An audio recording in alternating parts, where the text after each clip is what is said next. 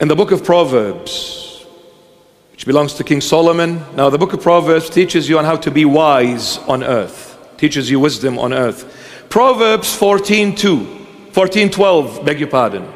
Proverbs chapter 14 and verse 12. There is a way that seems right to a man, but its end is the way of death. Wow. Look at King Solomon. There is a way that seems right to a man, but its end is the way of death.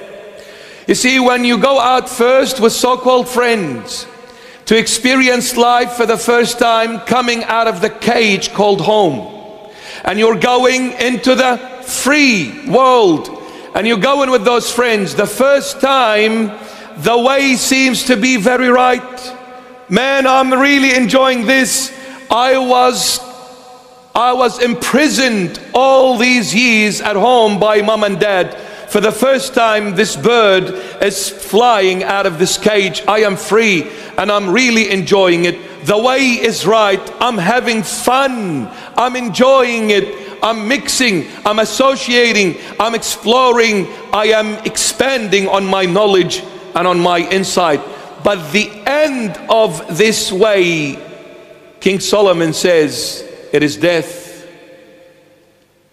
I left home so innocent, I ended up being so corrupt and polluted.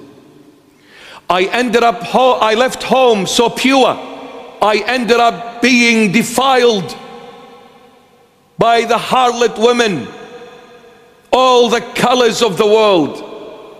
I started to speak in a foul language.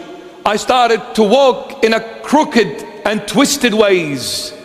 I was so pure, and now I am so miserably corrupt. There is a way that seems right to a man, but its end is the way of death. Not everything that feels good is good for you. Not everything that is seen to you as being right is right. You need to let God be the definer of what is right and what is wrong. Don't ever take that definition into your own hands. Let God show you the way. Let God bring people that He chooses your way. Don't ever choose people outside of God. Let God choose them for you. Let God. And by the way, a family is God's choice. So what do?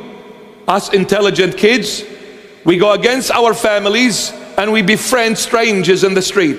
Aren't we smart? No wonder we get into so much trouble.